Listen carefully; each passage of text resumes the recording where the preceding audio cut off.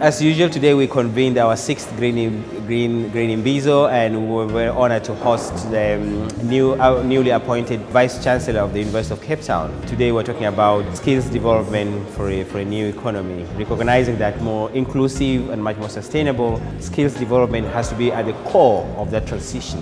South Africa faces very significant challenges in terms of youth unemployment, environmental sustainability, and so on.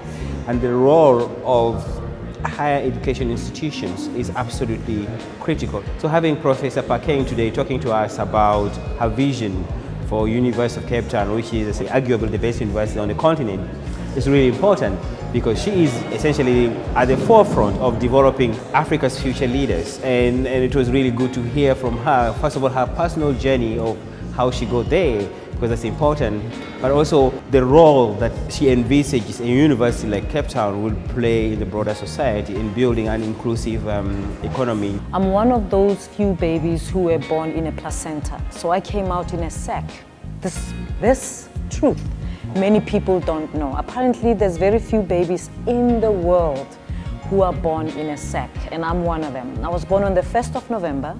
If you are Catholic, you would also know that the 1st of November is All Saints' Day. I'm not Catholic, we're not Catholic, but I was born in a Catholic clinic in Eastwood at a time in 1966, the end of 1966.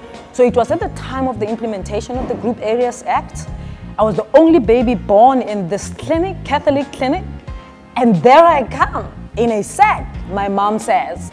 And she says the sisters came in and they surrounded me and they prayed and they said to my mom, this is a special baby. So when I finished my master's, there was a professor she wasn't a professor at that time, but there was something about her.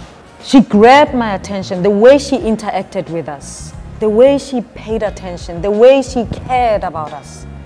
You know, and sometimes someone makes you believe in yourself. Of course, yeah. Makes you see the things about yourself that you don't always see. And she did that for me. She opened the way for me.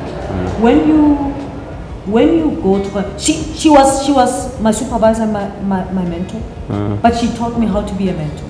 She spoke about her father. He constantly said that failing was not part of your life. I'm not going to entertain it. So that for me spoke to a spirit of excellence.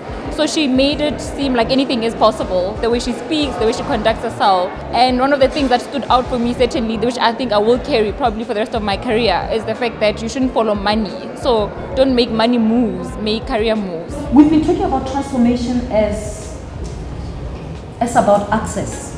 Yeah. You know, and of course Max has done a lot of work in terms of access.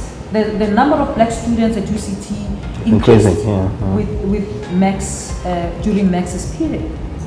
We talk also about employment equity when we talk about access, because it's about access to jobs. So we need to hire more black academics. And some people would argue we've got more black academics at UCT now than we did 15 years ago. And my view is radical transformation is not just about access. Yeah. It's about access, but it's the big thing. It's about you've created this entry of to people. Now they are here, so what? That's not success. That means nothing. Yes, true. If people come into the space, they feel alienated, marginalized, then we haven't done anything. Well, absolutely. Okay. You've just dealt with access. What she spoke about being the only black person in a space and being questioned about your accent, these are things that I've experienced. You know, you speak and people say, where did you study? You walk into a boardroom and you're the only person of color. Sometimes you're the only woman. So it's something that I've experienced and I could definitely relate. But her view on just doing what you're there to do is something that I thought was very important, because sometimes we get sidetracked by our environment and feel that, you know, we're not welcome in the space, we can't function in it. But she's like, you know, put all that aside. The environment doesn't matter, just do what you're there to do. I was really, really inspired by the speaker.